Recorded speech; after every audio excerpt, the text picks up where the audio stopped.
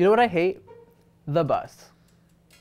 And the people on it, the driver, how long it is. That's such a weird shape.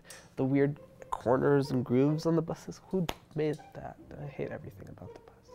You know that guy who gets on the bus and he's counting change like 105 and it's only 30 seconds, but it feels like forever. 110, forever. 190, forever. It's $2, forever. 310, $3.50, forever. You know what you could have done while you were waiting for the bus that was already 20 minutes late? You could have counted that change, perhaps 40 times.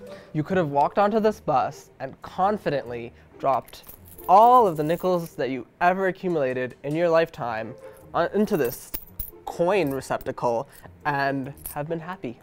Remember folks, I'm not even on the bus yet and I already hate everything about it.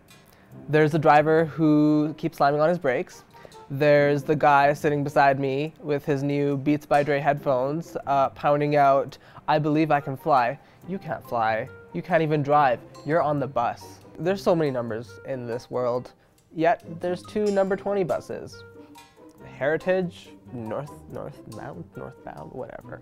Statistics Canada reports that there is a 30% chance that if I am on a bus, that bus will break down. So out of all the things I've touched on, I haven't even mentioned the thing that I hate most about transit, and that's waiting for the bus in winter.